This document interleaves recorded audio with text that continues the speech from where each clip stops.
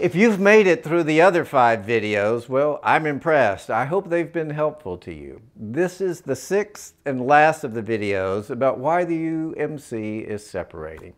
As I've said when we began, I am a Methodist. That means I believe in being connected. Christians and congregations who decide to go it alone, that may seem like a good idea, but I don't see how it's wise. We all need to be connected, and we all need to be accountable. I get it. Your bishop and your annual conference may not have been fair to you. You've been hurt, and you don't want to put yourself in a place where you can be mistreated again. But I think there's an option for you that gives your church the best of both worlds. It provides your congregation with great autonomy and with all the benefits of being connected. It's called the Global Methodist Church. I've had the privilege of being a part of its genesis, and I'm excited about it. I sometimes refer to the GMC as the United Artists of the Methodist world. United Artists was a movie studio that was created in 1919 by a few actors, Charlie Chaplin, Douglas Fairbanks, and Mary Pickering, and one director, D.W. Griffith. These 4 artists wanted more control over their work. They were tired of studio executives telling them what movies they could make and how much they could spend.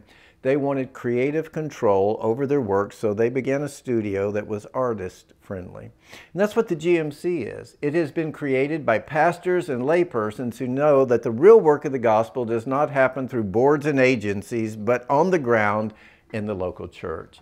The GMC has been constructed by persons who are local church-centric and who believe that you know what God is calling your church to do, who trust you and who trust you to use your resources to do God's work.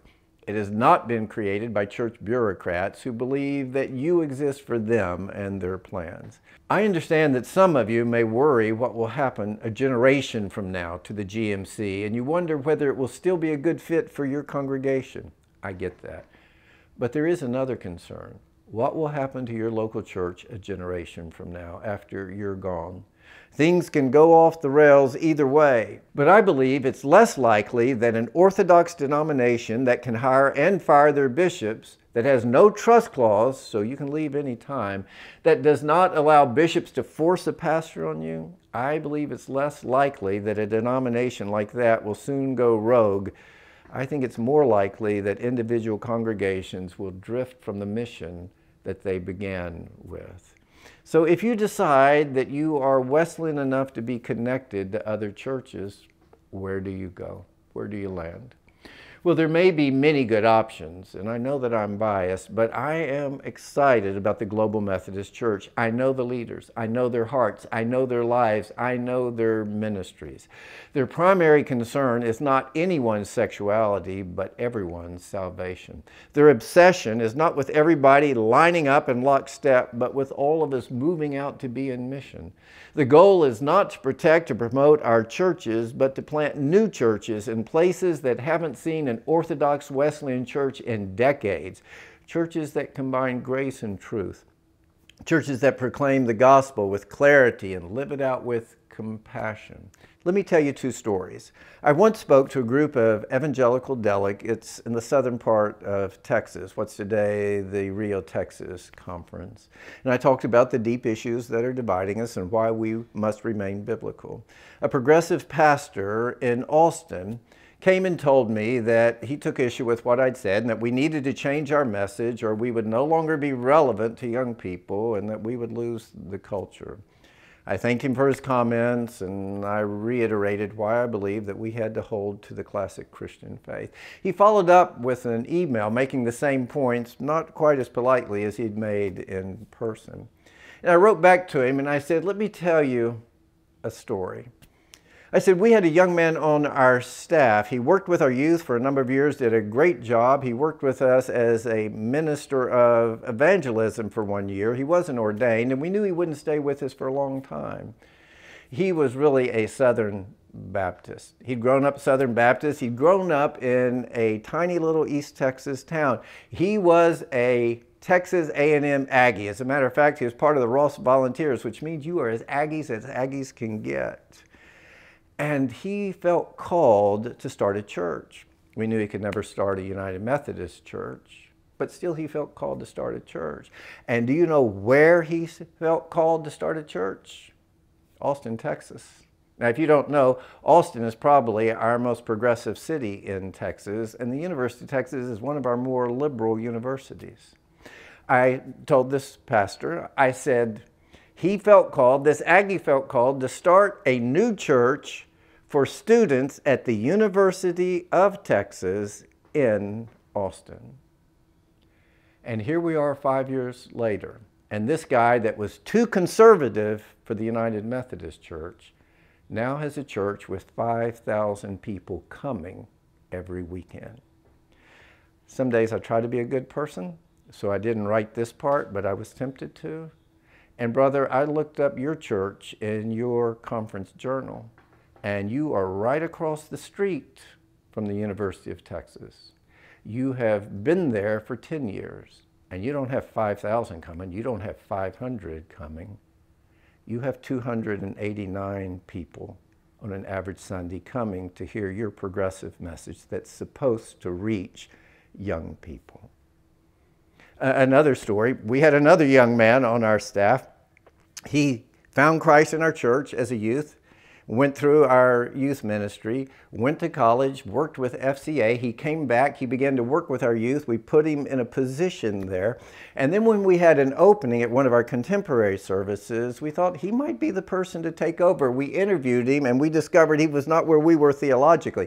He was Reformed. He was a real Calvinist. He was a follower of John Piper. Many people love John Piper, but he's a hardcore Calvinist and very different from we Wesleyans.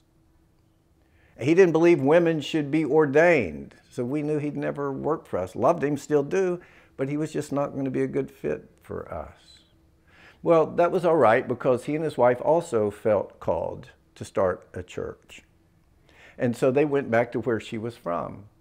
And in 3 years, that church had grown so much that they required 3 services. And where did they start these two conservatives? Too conservative for the Methodist Church. Where did they start their church that grew to 3 services in 3 years? Seattle, Washington, one of our most progressive cities. Friends, you've been told by our culture and sadly by many in the church that we must change our message to be relevant and to reach contemporary people. Christ crucified creates the picture of an angry God with a lust for blood. We must change our gospel. Christ as Lord is narrow and exclusive. We must change our preaching. Believing the Bible is the inspired and authoritative Word of God makes us antiquated and ignorant. It denies our lived out experiences and the insights of human reason. We must change where we look for truth. A traditional understanding of sexuality makes us unenlightened and irrelevant. Stating that transformation is possible makes us hateful and harmful. We must change our morality. I've heard it, you've heard it. Now I hope you'll hear this. I am not ashamed of the gospel, because it is the power of God unto salvation.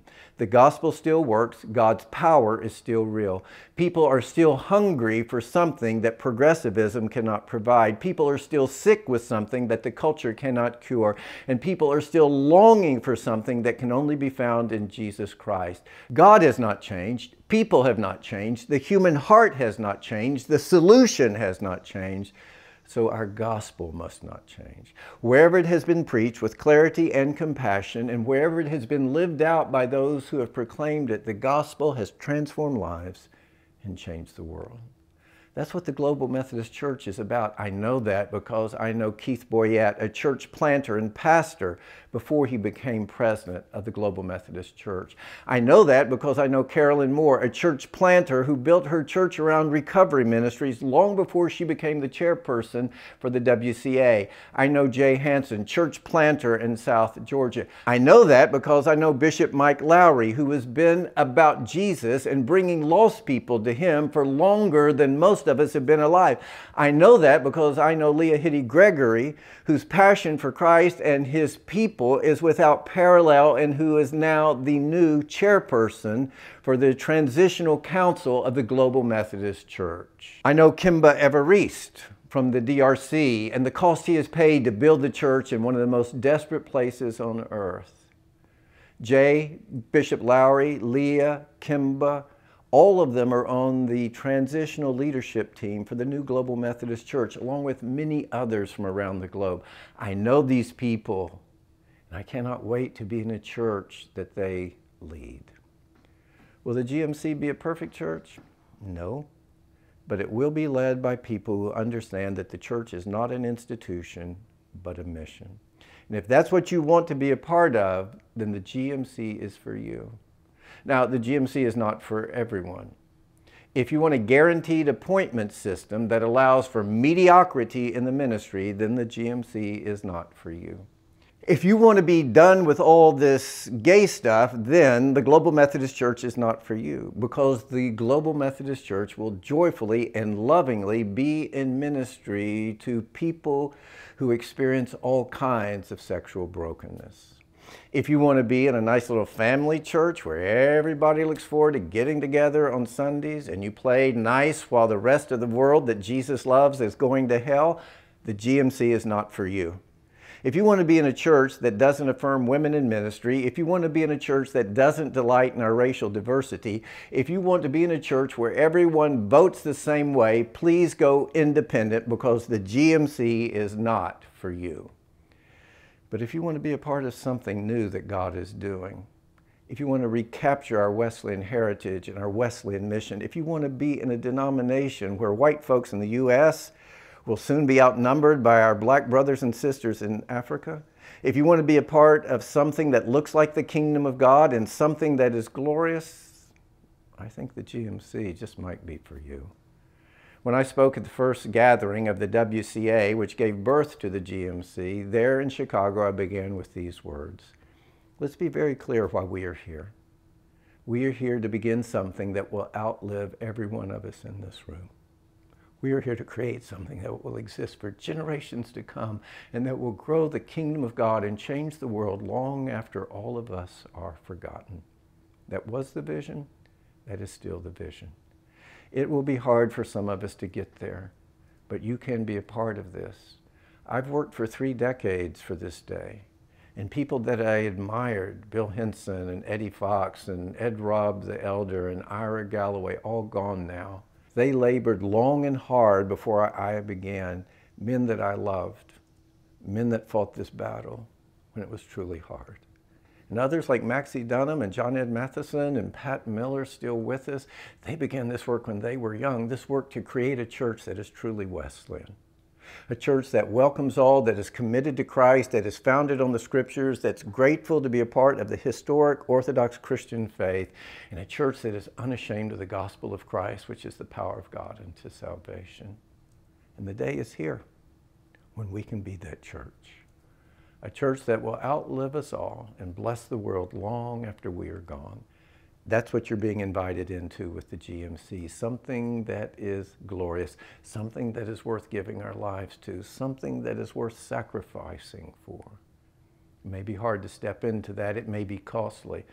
You and your church may have to make some sacrifices, but that's okay, because you were made to take up a cross and follow Jesus and do hard things so that the world might know His grace. All I've ever wanted to do is be who God made me to be, do what God has called me to do, and do it with others who dare to believe that we are here to do great and glorious things for our great and glorious Savior. And my hope and prayer is that I will be able to do all of this with every one of you. God bless you.